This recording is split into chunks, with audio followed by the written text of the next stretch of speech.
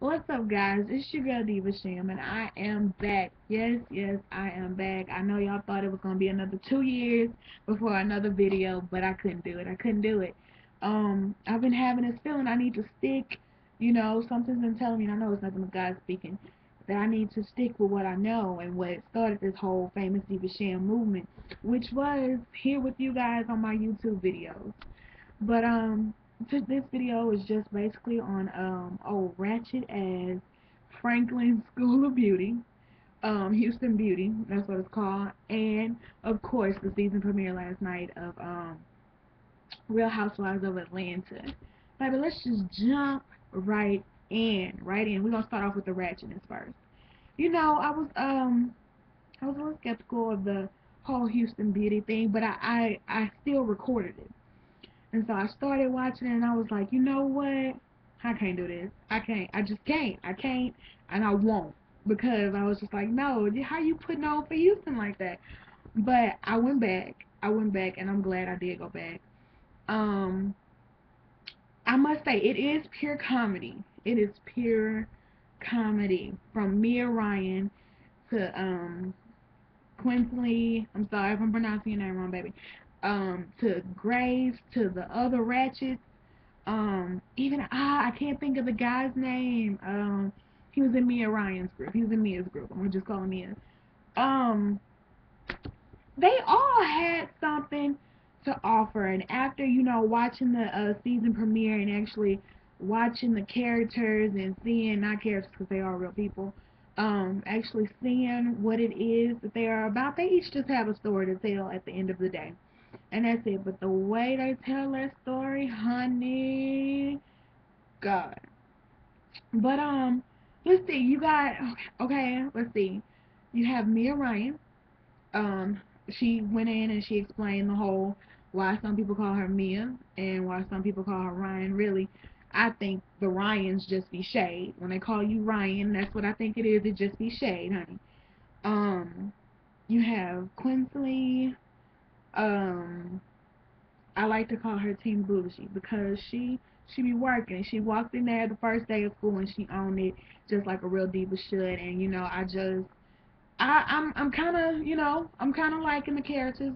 Out of the entire cast, those two would have to be my favorite.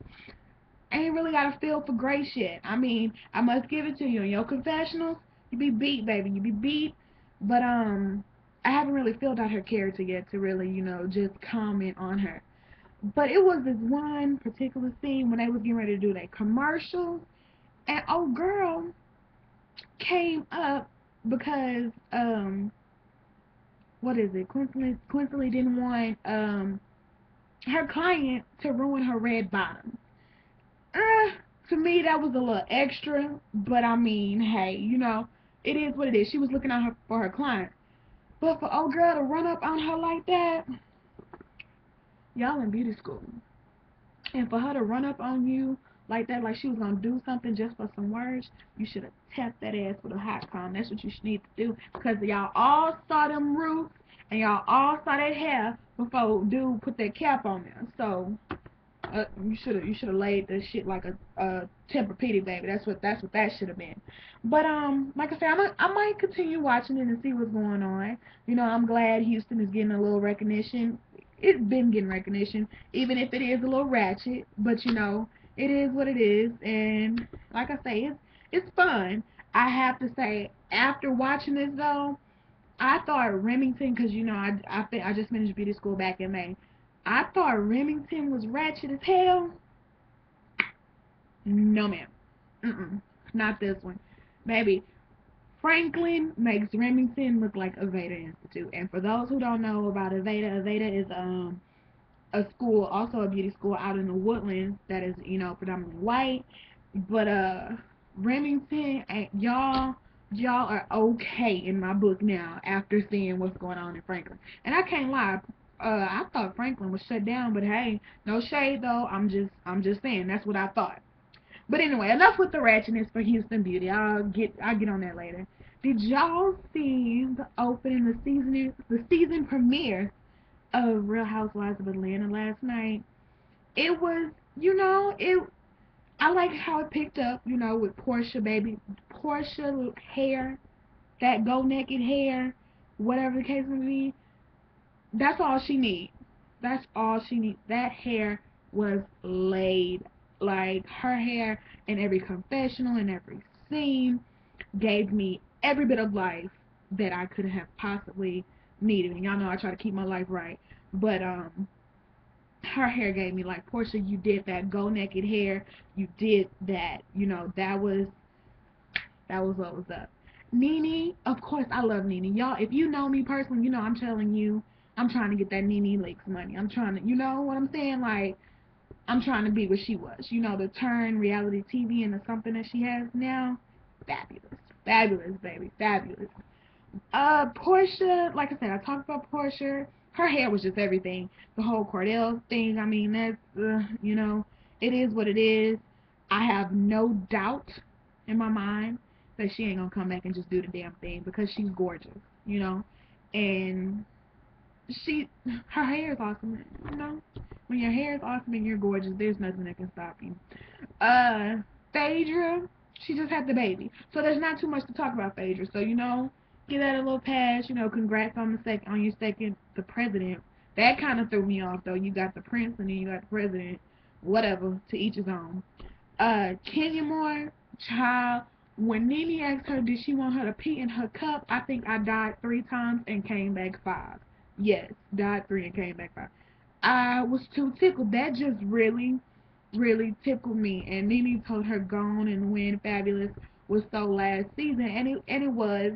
And I saw somewhere that, you know, that kind of looked a little crazy. I mean, Kenya Moore, really, who the hell was pushing for you before your season on Real Housewives? And no shade, you know, I'm just keeping it real. I mean, I knew who you were, but I mean, it wasn't like, no, if I saw you in the street, I want you to take a picture and snap a shot or get an autograph. I'm just saying, you know.